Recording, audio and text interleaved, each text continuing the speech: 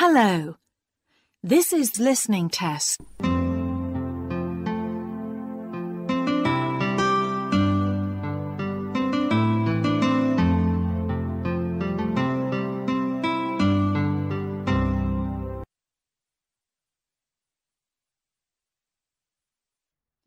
There are 3 parts to the test.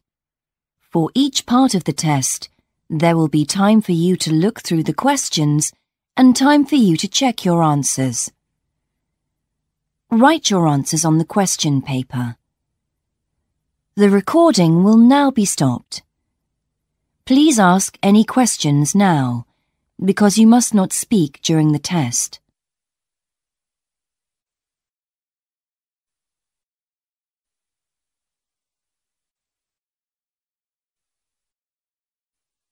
Now open your question paper and look at part 1. You will hear a recorded message about an arts festival. Now we are ready to start. Listen carefully. You will hear the recording twice.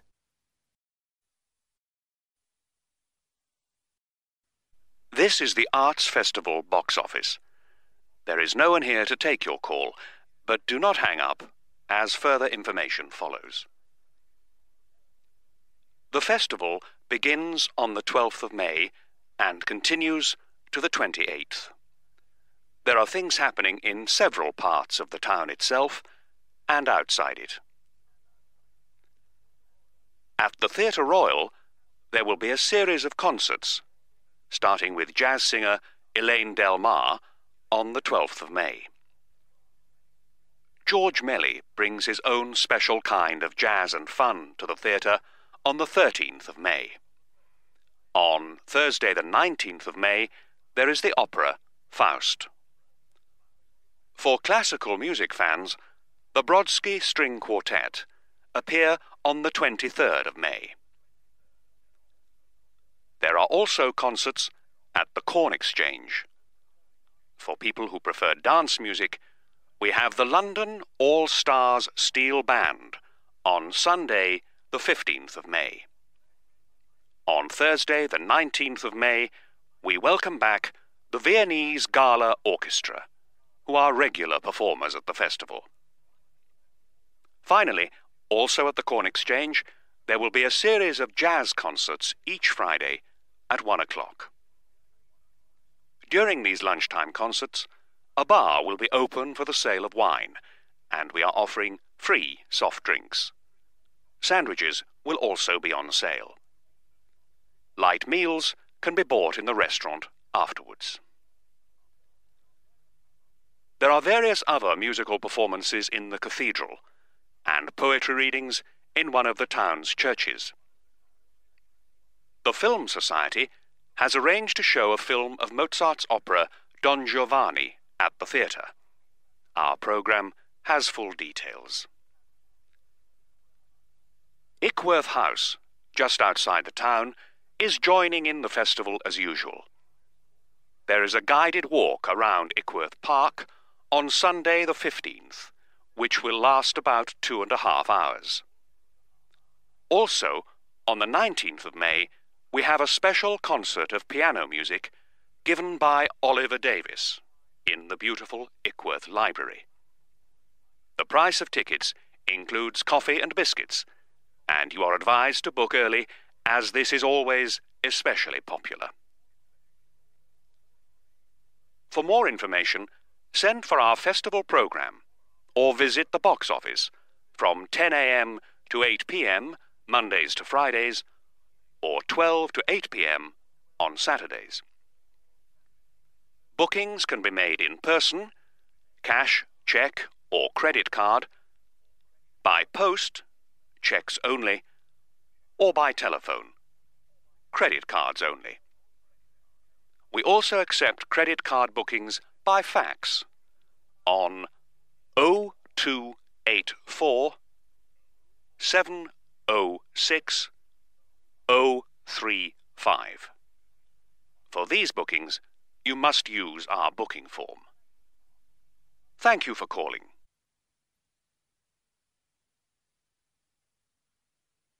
Now listen again. This is the Arts Festival box office. There is no one here to take your call, but do not hang up, as further information follows. The festival begins on the 12th of May and continues to the 28th. There are things happening in several parts of the town itself and outside it. At the Theatre Royal, there will be a series of concerts, starting with jazz singer Elaine Del Mar on the 12th of May. George Melly brings his own special kind of jazz and fun to the theatre on the 13th of May. On Thursday the 19th of May, there is the opera Faust. For classical music fans, the Brodsky String Quartet appear on the 23rd of May. There are also concerts at the Corn Exchange.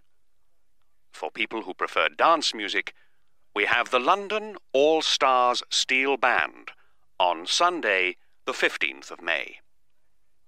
On Thursday the 19th of May, we welcome back the Viennese Gala Orchestra, who are regular performers at the festival. Finally, also at the Corn Exchange, there will be a series of jazz concerts each Friday at 1 o'clock. During these lunchtime concerts, a bar will be open for the sale of wine, and we are offering free soft drinks. Sandwiches will also be on sale. Light meals can be bought in the restaurant afterwards. There are various other musical performances in the cathedral, and poetry readings in one of the town's churches. The Film Society has arranged to show a film of Mozart's opera Don Giovanni at the theatre. Our programme has full details. Ickworth House, just outside the town, is joining in the festival as usual. There is a guided walk around Ickworth Park on Sunday the 15th, which will last about 2.5 hours.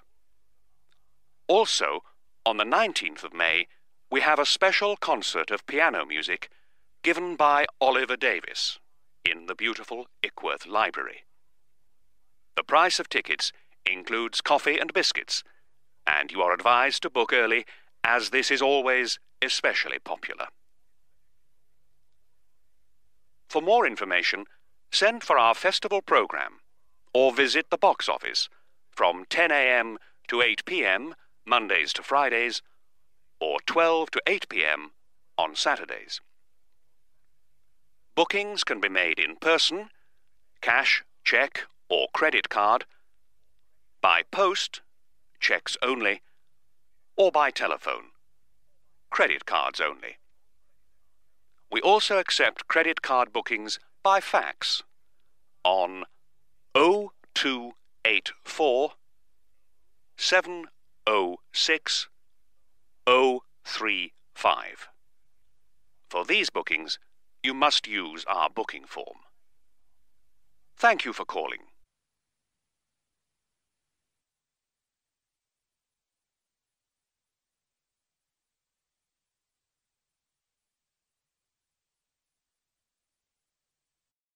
Now turn to part 2.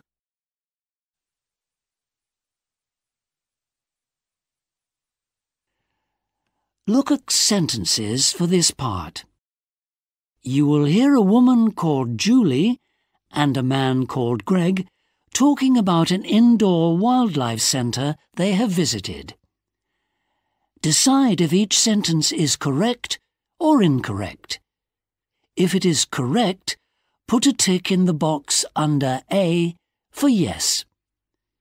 If it is not correct, put a tick in the box under B for no. Now we are ready to start. Listen carefully. You will hear the recording twice. Hi, Julie. Wasn't the Indoor Wildlife Centre fantastic? I've never seen such an amazing building with its glass walls and all those different floors. Hi, Greg. Didn't you find it tiring, though, walking up so many stairs? and it was so hard to find your way round. That's not what I call good design. I didn't really think about that. It was an interesting start down in the basement where it was so dark that I didn't see the sharks at first in the water behind the glass. They were quite scary. You must know how dangerous they are. Only if you're silly enough to swim with them. Anyway, what did you think of the temperature in the building? It has to be so high in there because of all those tropical trees growing. They need a lot of heat. I suppose so. It felt really uncomfortable to me. I loved the banana trees, though. Those butterflies right at the top of the building were amazing. So huge and colourful. But I thought there would be a lot more insects to see. There were hardly any, really. Just as well. Who wants to see a load of insects? I don't find them especially interesting at the best of times. Did you manage to see any tree frogs? Oh, they're so cute. I spent ages hunting for them. They managed to hide by having skin that looks like part of a tree, and they lie still without moving. I couldn't find a single one. Yeah, they're not stupid, making sure they can't be seen by hungry birds. I really can't wait to go back because there was just too much to see. I'd like to read more about the wildlife before I think of going back there. Don't you think we'd enjoy it more if we knew more about the animals? I'm not so sure, really.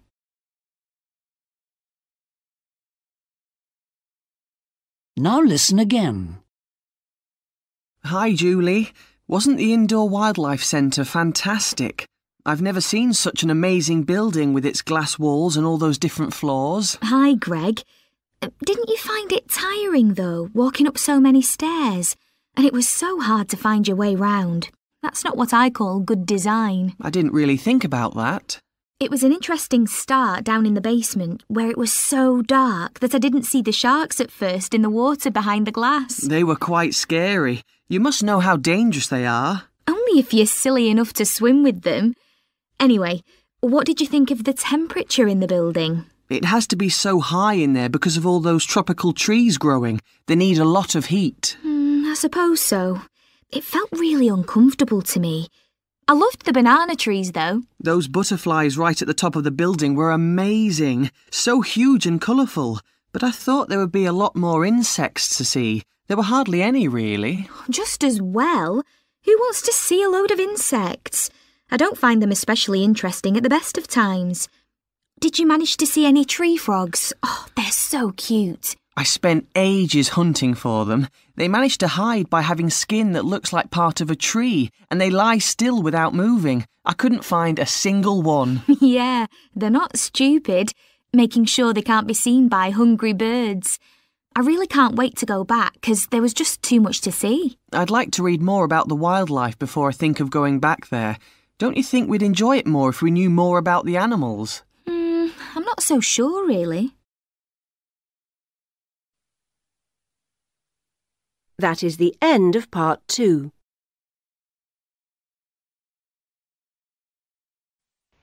Part 3.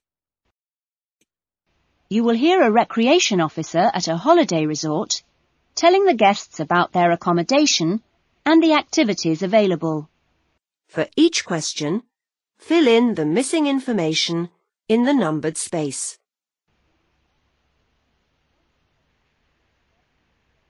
Now we are ready to start. Listen carefully. You will hear the recording twice.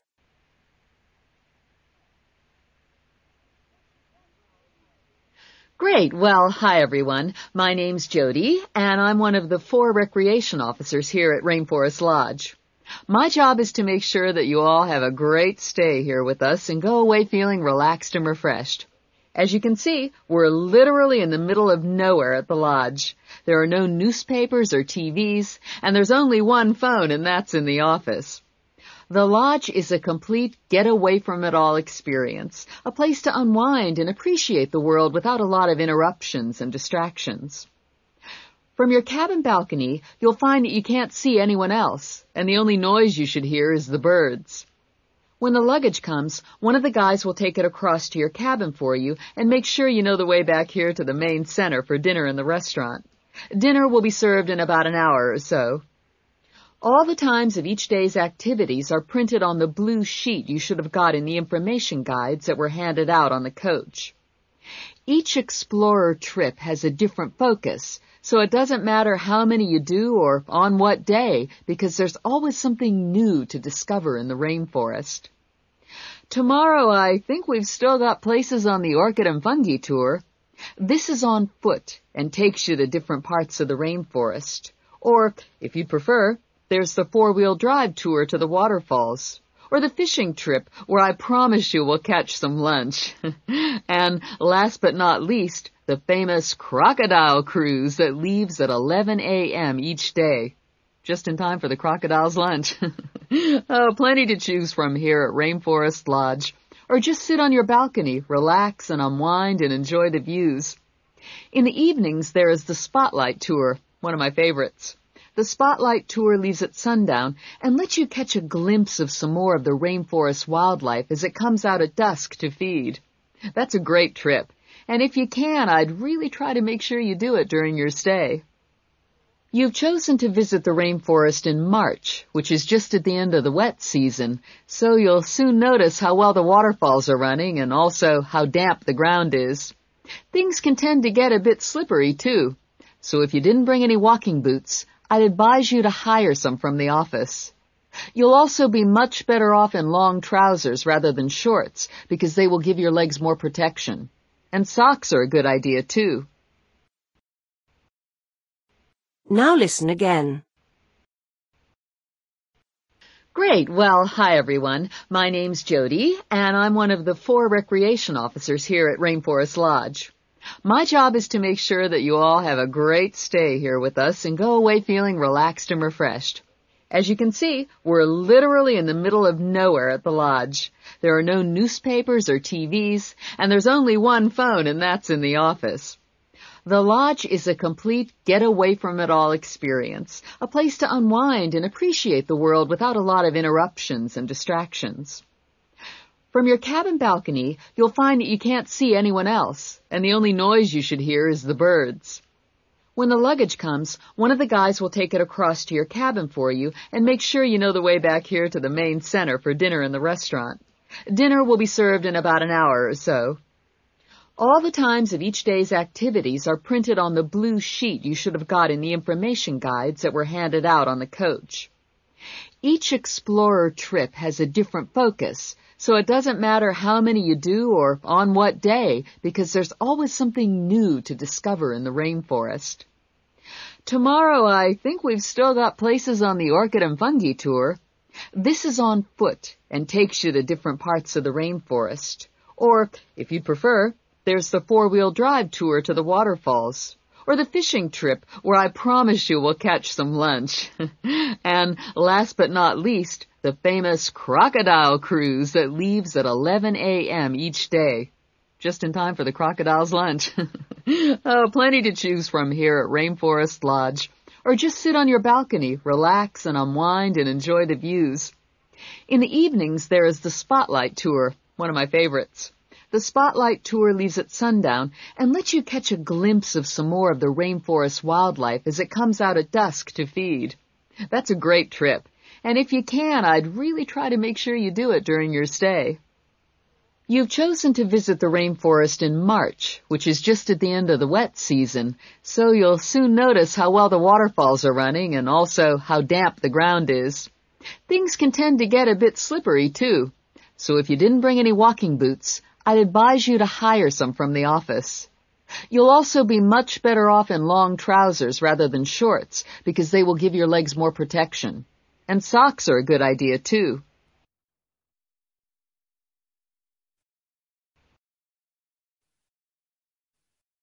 That is the end of the test.